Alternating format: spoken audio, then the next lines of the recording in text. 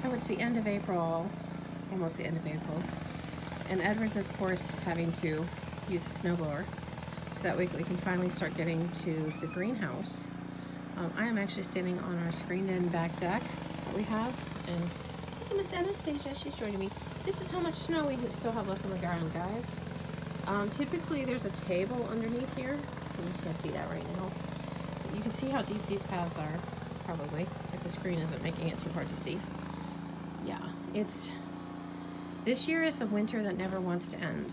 So if any of you were wondering what we're doing up here at Bells of the North Homestead, well, we're still trying to dig out and melt from the snow of this past year. This has been a really brutal, wicked winter with lots and lots of snow. So Edward, finally, we got the snowblower back.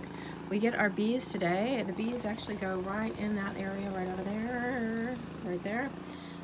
Yes, they can go out here. We'll be trying to do a video here soon as we're hiving them.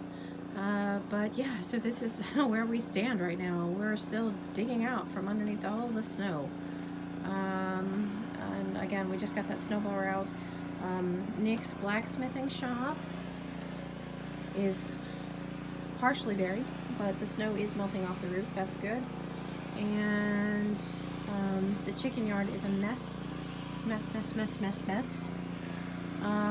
So we've been doing our best to try to think of all sorts of other things we can work on the side while we wait for the snow to melt, because really we can't even, our CSA share starts for our customers in 3 weeks from now, and we're kind of stuck. So there we go. Okay, I'm gonna end the video because Edward's coming close. You won't be able to hear me. This camera, I'm out.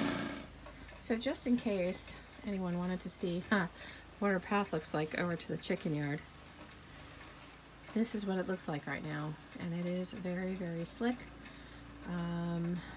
So the only good news is it is starting to melt. Typically the fence is right there, and that's how tall all the snow is. So yeah, typically there's a beautiful garden, flower garden, that I've done right through this snow in here, and of course you can't see it because there's so much snow here. So I mean, literally, yeah, we have a lot of snow still left at almost end of April, and we are so done with the snow.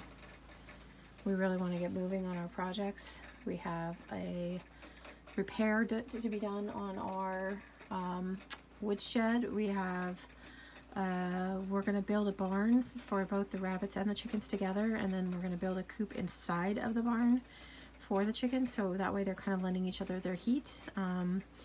And yeah, and then of course garden, and we already got our meat birds.